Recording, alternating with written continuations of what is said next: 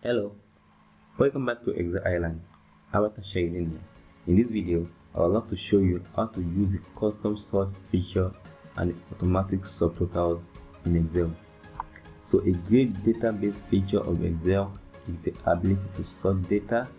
So sorting data can be a matter of 1 or 2 clicks of your mouse, and you can make it a little bit more interactive with custom sorts, which is amazing. You can also filter your data as you are sorting. So to sort and filter your data, what you have to do is select a cell in your data range, be on the Home tab on the ribbon bar. Under the editing section, you will see sort and filter. Another great feature of Excel is using automatic subtotal to easily find the sum, counts, averages, marks, mean, product, and so on of a large set of data with a few clicks of your mouse. So to also do that, all you have to do is be on the data tab on your ribbon bar. Under the outline section, you will find subtotal.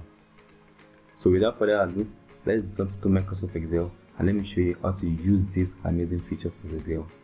But before we get started, if this is your first time on my channel and you love to be a Microsoft Excel Pro with straight to the point tutorials, please consider subscribing to my channel and turn on the notification bell to be the first to know when I drop new content. So let's jump to Microsoft Excel and let's custom sort and add automatic subtotals.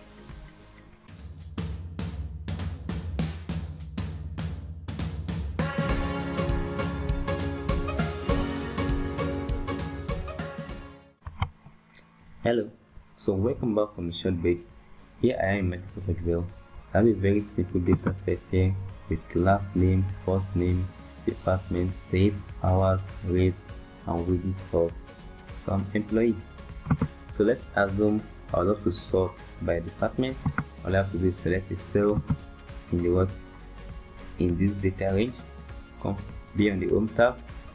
Under the editing section, you can see sort. I just love to sort from A to Z, just like that. You see, I've sorted by the department, so we have the executive, finance, and graphics people. So I also love to sort by state. Just click that, and then come to the here XO. Let's sort this from Z to A. Just click that, boom.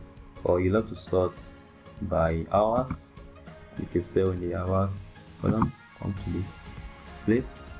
Sort from smallest to largest, boom. But wait, what about sorting these all at once?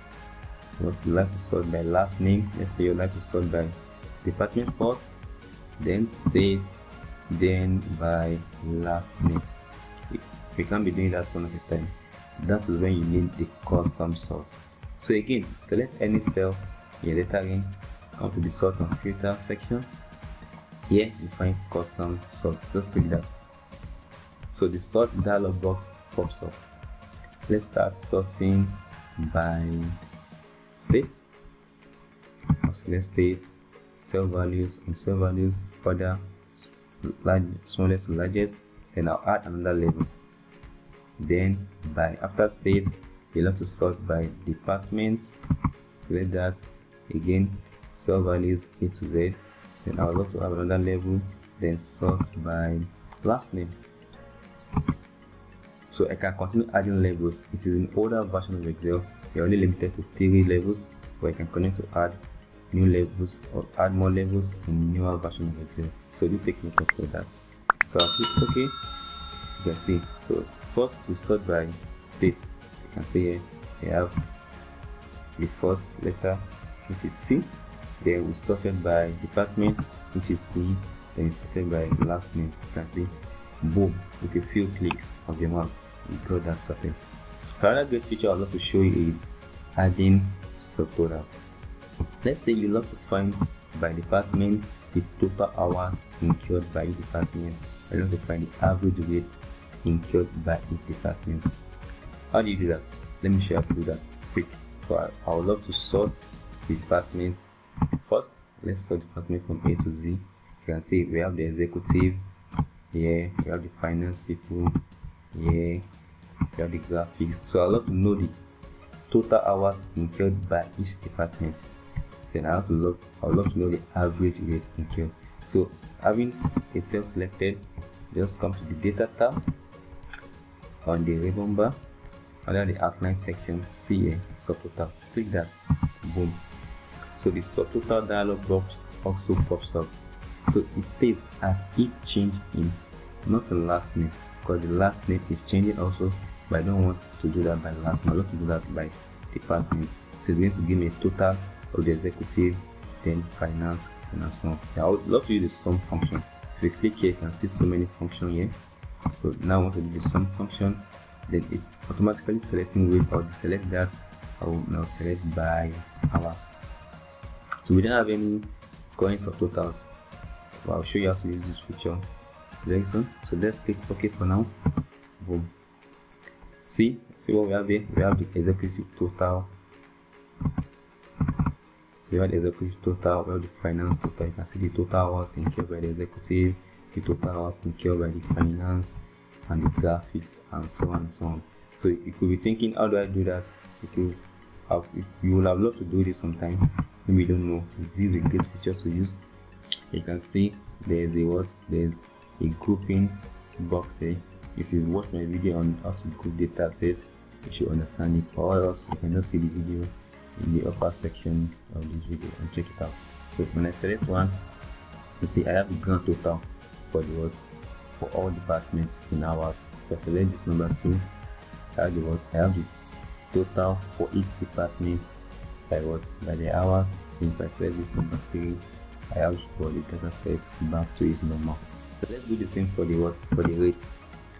Again, just select anywhere in your data range, come to subtotal. This time around by departments. This time I want to do the average, then by hours, no, by rate. See here, it's telling me replace current subtotal. Since I have a current subtotal here, I don't want it to replace. I'll just check that box, then I'll click OK. See, boom, we have the executive average also by rates. Boom, we have the finance average by rates. We have the graphics average by rates. You see, super fast, super easy.